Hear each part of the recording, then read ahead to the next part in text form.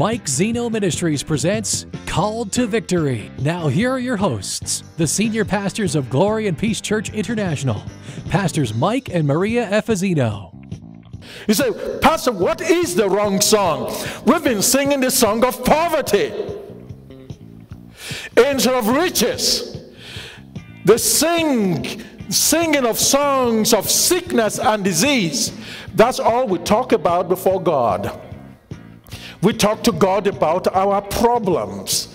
Yes, God knows about your problems, but He said it is finished. It is the reversal of every misfortune. Jesus came to break the stronghold of the curse. I have no business repeating curse words. Or you think curse words are just F this and F that? No, curse words are talking, I am so broke and I'm so poor. That's a curse word. The curse word is, oh, my cancer. The planet,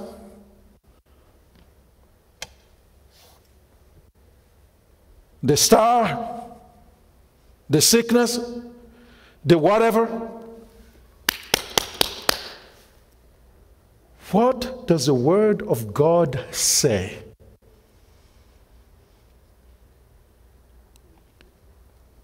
At the name of Jesus, every knee must bow, and every tongue must confess that Jesus Christ is Lord. Why? He has a name that is above every other name. His name is above what? Every other name. Therefore, every other name must confess. They must bow. And if cancer is a name, then it must be under that name. I must bow to that name. It's a new regime. And there's a new sheriff in town. Hallelujah. God is my breakthrough God. Amen. He has a plan for my life that cannot be sabotaged by the devil or any of his cohorts. Hallelujah. What does the Word of God say? That's a new song I got to sing, saints. That's a new song. I have no other song to sing but the new song. Sing that new song unto the Lord. Declare the decrees of the Lord. We're not praying anything to become. We are praying to affirm and enforce as commanders what God has already done, so that it stays. Did you hear it? So that it what? Stays. God does not contradict himself. I commanded, it stayed. I spoke it. Let me tell you something. This is a very, I'm going to share something with you right now that's of utmost importance. I want you to listen to this very clearly. Many years ago, I was in San Bernardino. Some of you have heard this story. But this part I've not repeated often, maybe once or maybe twice.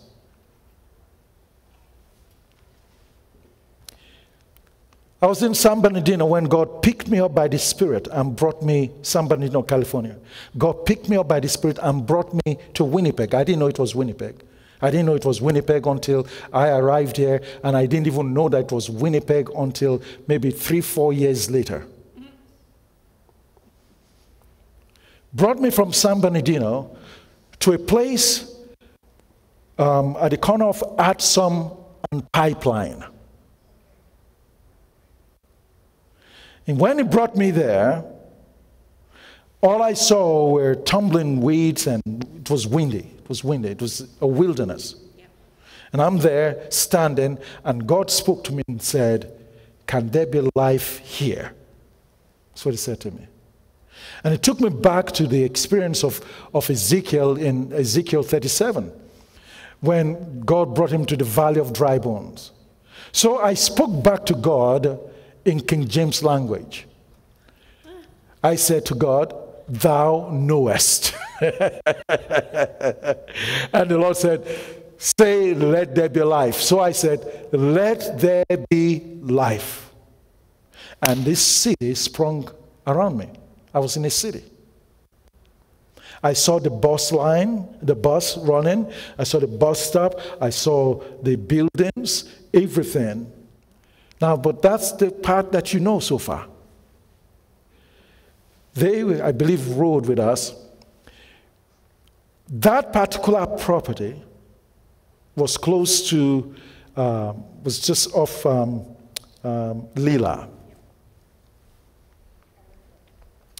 Pipeline and Lila. So we were driving, we were doing like a Jericho march, driving around the property. And as we're driving, I saw the building.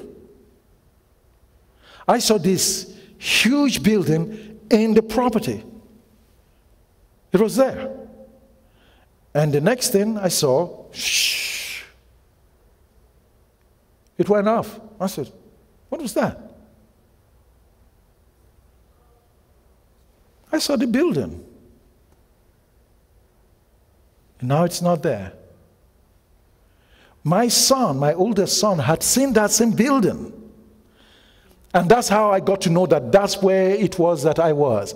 Because we're driving with Sister Esme, going to a Bible study, and my son, who was about 3-4 years old, back in his car seat, points to an empty field and said, "Daddy, Jesus Castle, Jesus Castle." And Sister Esme and I were looking at an empty field. He was seeing it. We didn't see it. I finally see the building, and shh. I did not know. When that happened, I did everything I could in the natural to see if we can buy the property. But a company called Genstar, or whatever it is, probably bought that whole segment, and instead of a church being in that corner, there are single dwelling homes and all kinds of, it's developed. I lost the place. How did I lose it? I lost it because I did not sit in the seat of the commander. It's not that that property didn't have a church building. It's that I did not know the secret of the kingdom to enforce what was and is. That's how many times we lose. Not because it was not God's will, but because we did not take the seat of the commander. That's why God says that you are called to reign and rule with him. You reign and you rule with the Lord. And you're doing that now.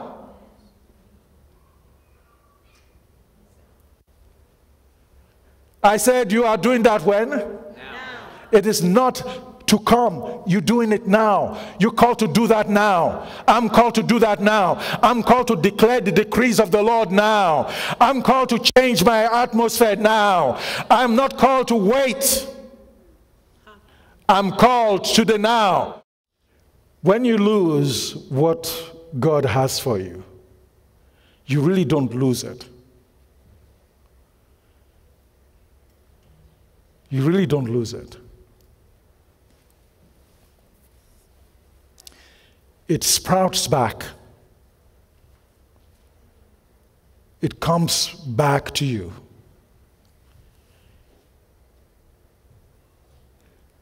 And as it comes back to you, seize the opportunity to enforce the will of God. What swung away from you swings back to you. Amen? Hallelujah. What swings away from you swings back to you. Catch it. I know I know that whatsoever God doeth, it shall be forever.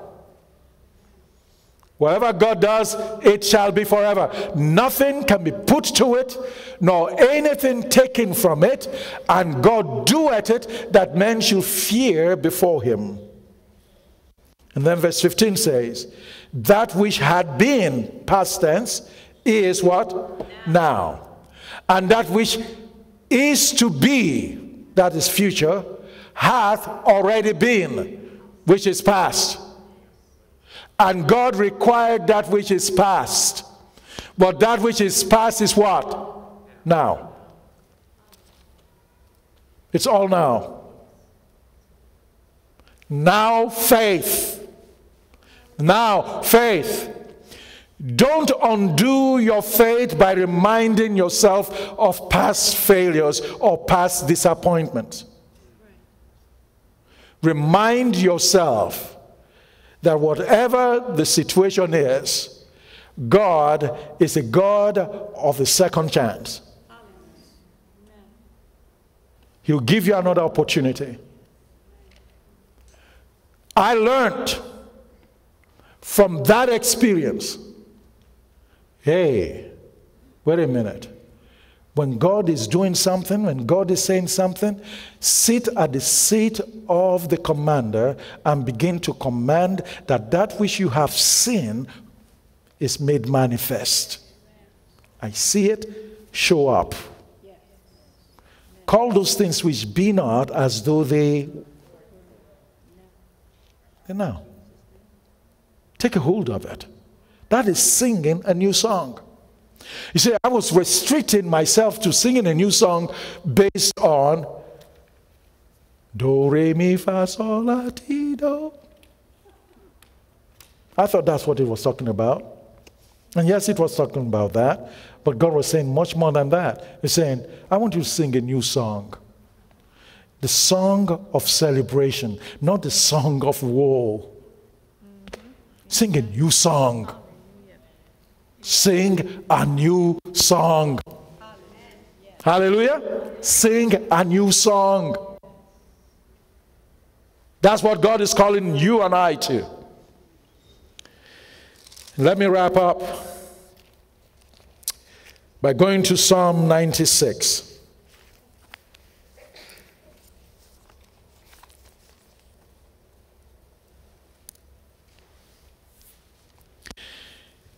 Oh, sing unto the Lord a new song. Sing unto the Lord, all the earth. Sing unto the Lord, bless his name. Show forth his salvation from day to day. Declare his glory among the heathen.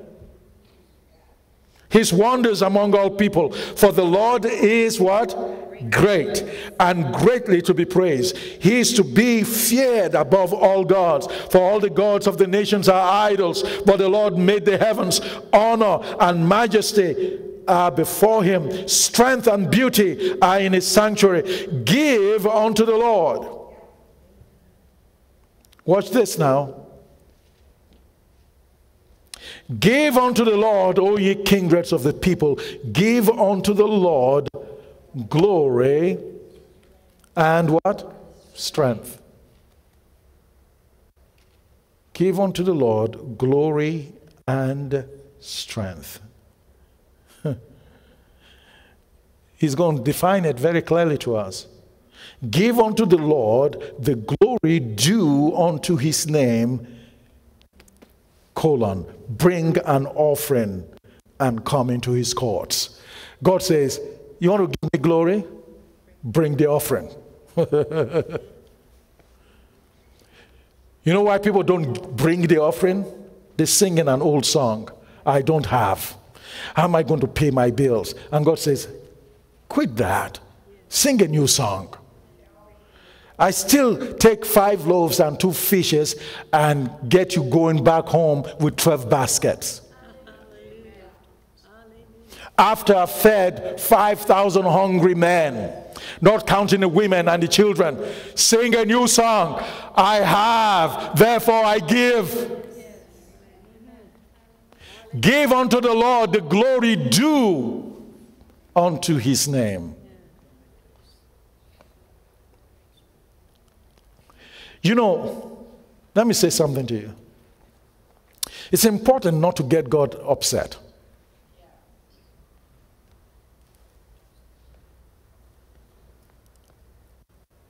So what do you mean by that? I'll tell you something. It is not what a man has or doesn't have that matters, but the heart that is behind the giving. Yes. He watched the giving of his people, and he took note of a widow that brought in 2 mites. Are you with me? Yes. And he said that that woman who gave her mite outgave all the wealthy guys that came with their bags of money, 2 mites, because she gave what? All. It's not the amount. So, somebody can come and give you $2, and it is everything they've got. And that $2 is worth more than $1 million. That's right. Amen? But if you've got $1 million and you come and you give $2, that's an insult. It is. That's right. Do you understand? That is what? An insult. I know you can give me $10 and say, Pastor, I want to bless you with this. This is $10. I said, thank you so very much. I know you can give me $10, and you come with some Canadian 1 cent that isn't even being used anymore. Say, Pastor, yeah, that's an insult. You know what that generates? It generates not the blessing, it generates a curse. If you are going to give God something, give him that which is due him, that which honors him. You don't give to God because you want, Trudeau to give you a tax receipt.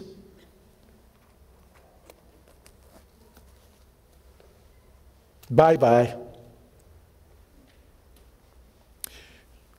You give because you want to honor God. God says, this is how you're going to declare my glory. This is how you're going to sing a new song. This is how you're going to move in a dimension that is in the level of the extraordinary. Give unto the Lord the glory due unto his name. Bring an offering. Oh, worship the Lord in the beauty of holiness. Fear before him all the earth. Say among the heathen that the Lord reigneth. The world also shall be established, that it shall not be moved. How? You sit in the seat of the commander.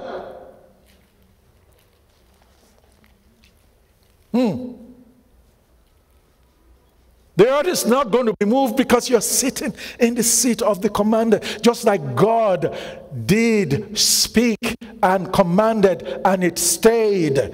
You are going to go among the heathen and you're going to say, the Lord reigneth. The world also shall be established. Why? Because you are saying the Lord reigns. He's Lord. He's Lord. He's Lord. He is in control. I'm not going to push a panic button about who won the election. The Lord reigns. He is King of kings and Lord of lords. Amen. He shall judge the people righteously. Let the heavens rejoice and let the earth be glad. Let the sea roar and the fullness thereof. Let the field be joyful and all that is therein. Then shall all the trees of the wood rejoice before the Lord. For he cometh to judge the earth. He shall judge the world with righteousness and the people with his truth. Amen. What song am I going to sing? A new song. This new song It's about God being in total control. And it's in total control because the government shall be upon his what? Shoulders. And that shoulder is called the church. For he is the head, and we are the body. Hear this. God isn't going to do anything here.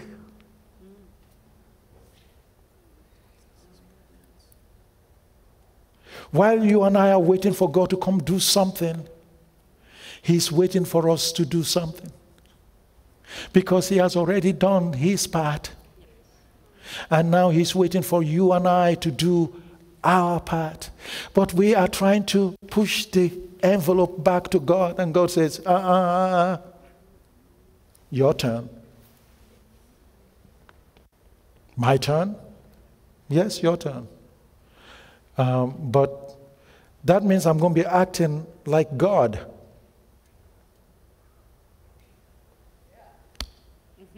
Huh? I created you in the image and the likeness of me, God. I gave you an example. I said, what do you name this? Goat. That's the name. That one. Elephant. That's the name. Whatever it is that you call it, that's what I call it.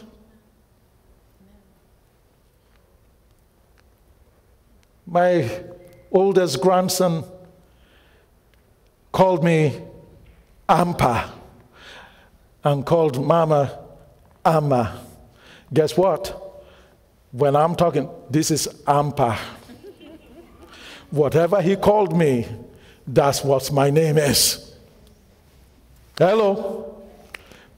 He couldn't say grand. He said, Am. So Ampa it is.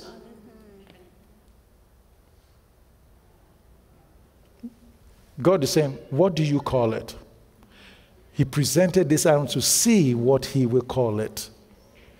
God is presenting you and I opportunities and saying, what do you call this? Oh, financial problems. Say, okay, that's what it is, financial problems. Or, oh, praise you, Lord. Thank you that I am going to see the manifestation of your glory, your wealth, and your resources in this situation. I bless you, O God. Thou art worthy to be praised. Hallelujah, hallelujah. My needs are met. My needs are met. Every situation in my life is fixed. The Lord is God. He is my shepherd. I shall never lack. It's a new song. Hallelujah. Amen.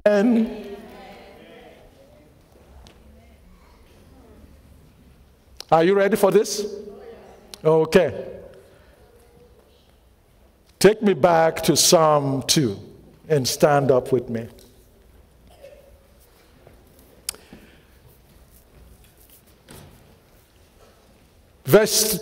I'm going to read verse 1, 2, 3, and then verse 4. Why did you heathen rage and the people imagine a vain thing? The kings of the earth set themselves and the rulers take counsel together. They're congregating together. They are planning together against the Lord and against his anointed, saying, let us break their bands asunder. Let us break their bands. So it is not just the Lord, but he is what? Anointed. Who are the anointed of the Lord? Let us break their bands asunder. The enemy knows that it is the Lord and us. Yes. Hello? The enemy knows that. Yes. It is the what? The Lord and what? Us. Whatever you bind is bound. Both God and us. And cast away their cords from us. Verse 4. He that sitteth in the heavens shall what? He that what? He that sitteth in the heavens. Where are you seated? Shall what? Shall what? Shall what? Shall what? Shall what? No. You didn't get it yet. Shall what? I didn't say mimic the sound. Nobody laughs, ha, ha, ha. He that seated in the heavens shall what?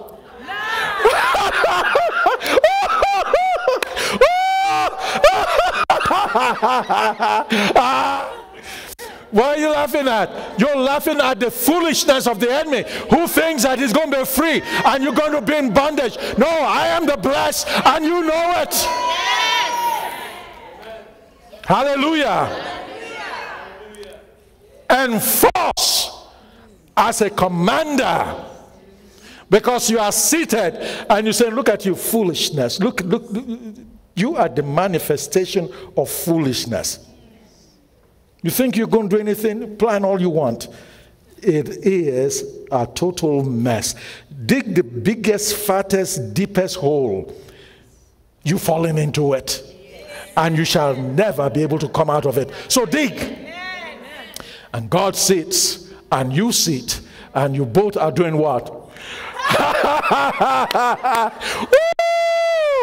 Yes. That's the new song. When the enemy brings trouble your way, start laughing. Start laughing. Start laughing. Start laughing. The devil is not in control. God is, and so are you. Amen? To receive a CD of today's program, send $10 to Mike Zeno Ministries, Post Office Box 3990, Winnipeg, Manitoba, R2W 5H9. To order by Visa or MasterCard, call 204-582-6795. Request the program number on your screen. Thank you for watching Called to Victory with your hosts, Pastors Mike and Maria Efezino. This is a viewer-supported program. Thank you for your financial gifts. Call, write, or follow us online. Follow us on Facebook, Twitter, or watch us on our YouTube channel. This has been a Mike Zeno Ministries presentation.